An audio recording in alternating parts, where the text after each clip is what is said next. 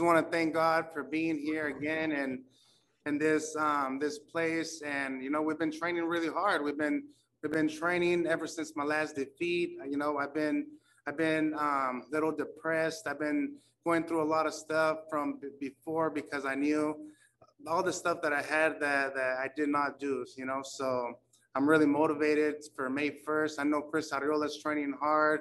Like he said, the first time we met, I wanted to be like him, and now the tables has turned, and you know, he's motivated as well. But like I said, we're ready. I've been training really hard. My mentality is where it needs to be. You know, we're ready for whatever's coming.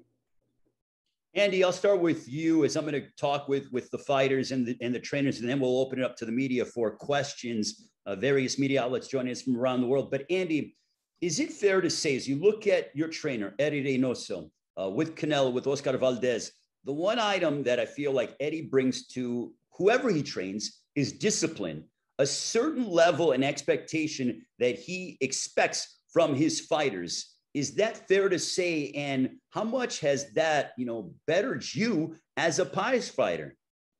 You know what, it bettered me a lot because he told me if he's going to give me the opportunity to train here, I have to be disciplined. I have to be in the right state of mind. I have to give it all I got because they see the potential that I have, but I just got to be in 100%. And I've never seen myself in 100% until now.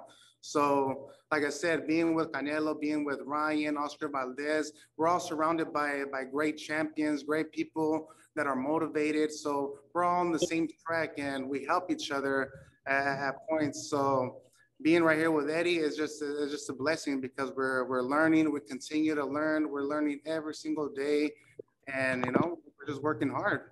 Once we're in this sport, we got to take it serious. We can't take nothing for granted. We have to work as hard, and him telling me those words, it means a lot, you know. But we've been training super hard, man. We've been working on a lot of different things. I have the ability to do a lot of different moves and stuff, and he's bringing that out of me. So I'm just excited for May 1st to show the new Andy coming soon.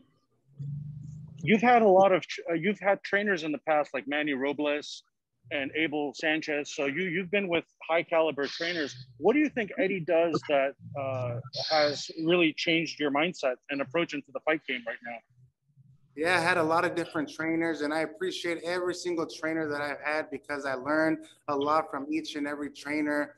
And but what Eddy does, he likes to perfect every punch, every movement, every little thing that we do. So we don't just go and throw and bang and all that. We perfect what we're gonna throw. If we're gonna throw the right hand, we perfect that. If we're gonna slip and bob and weave, we're gonna counter punch. We're gonna throw punches. So he likes to perfect every punch. So that's something that I've never had in a different trainer. And lastly, for me, a big thing about the last 16 months in your career has been your weight and how much you ballooned in the Joshua rematch. You weighed 283 that night. What is your target weight for the fight against Arreola? You know what? After my last defeat against Anthony Joshua in Saudi Arabia, I gained to like almost 320 pounds, 310 pounds. So we've been working slowly but surely. We want to be at 255, 250. We don't want to go too crazy losing weight. So right now we're trying to make the fat into muscle and, you know, just work hard. The discipline is there. We just need to, you know, stay focused. And I'm not looking over past Chris Arreola because he's a tough fighter. He's a warrior. You know, he takes a lot of punches and, you know, he's strong, but, you know, we just got to stick to the game plan. You mentioned how difficult it was for you to go through losing your title and how hard that was for you to deal with. Can you speak to what was most difficult about it? What were you most disappointed about in terms of, you know, how you trained for the fight maybe and how the fight went? Well, losing from my last fight against Anthony Joshua, it was devastating, you know, because I did not do the things that I was supposed to do. And I look back right now and I'm like, damn, man, if I would have stayed dedicated, if I would have stayed disciplined and do the right things that I was supposed to do. And that was the most important fight of my life on the rematch against Anthony Joshua. But now it's totally different. Now I got my mind right. I got a great trainer, so we're just ready for May 1st. But like I said, of course I was really disappointed because I knew the ability that I had and to stay champion. Andy, what was it that led you to maybe not prepare the right way for the last fight? Well, a lot of people got to understand that I've been waiting for this moment my whole life. And once that moment happened, I kind of went a little off the road. I started doing things that I thought I would never be able to do. I wasn't really focused on the price on the bag, so.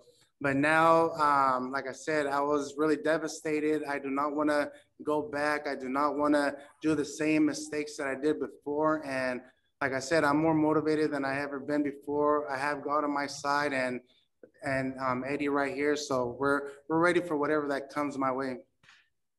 You mentioned to Manuk that you would like to weigh 250, 255 or so for your fight against Chris.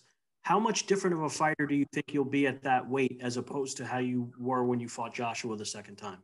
You know what? I always been overweight, and now that I've been dropping weight normally and the right way by eating right, not just wearing the sauna suit, starving yourself, because that's what I used to do back in the day. But now that we're eating the right things, we're working on the right things, and I feel amazing, man. I could say this. I feel amazing. I could do better stuff that I couldn't do before because of my big gut.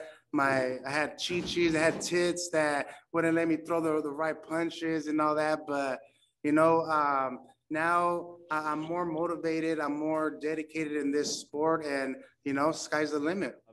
Andy, you've talked a lot about, what you went through after the loss to Joshua. How long did that kind of period of depression last, and what really helped bring you out of it?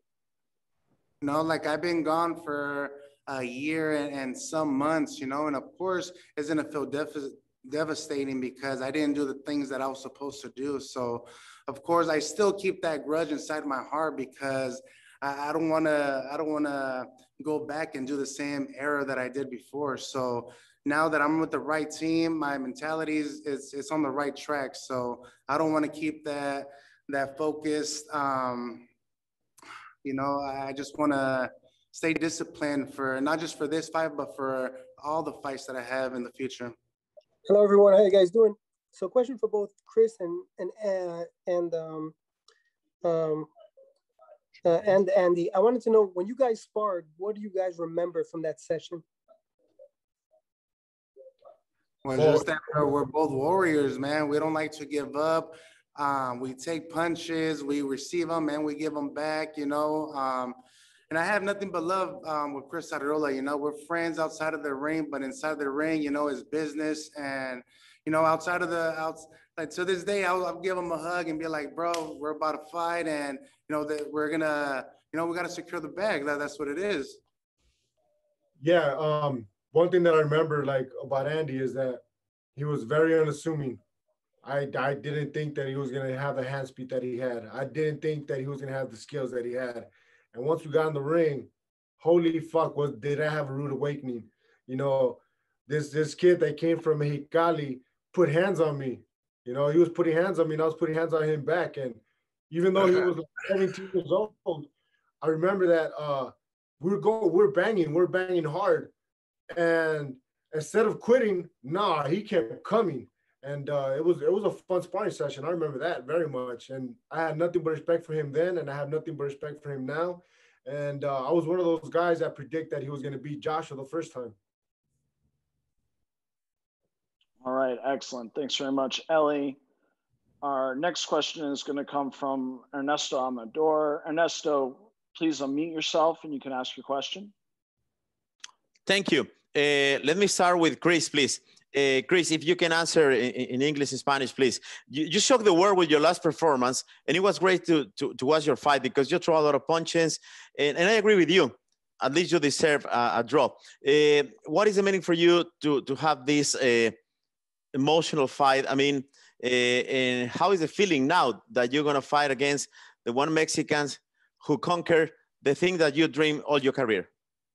You know what? In all honesty, I knew that me and Andy one day were gonna fight since the first day we sparred, and this is just basically, it was meant to be.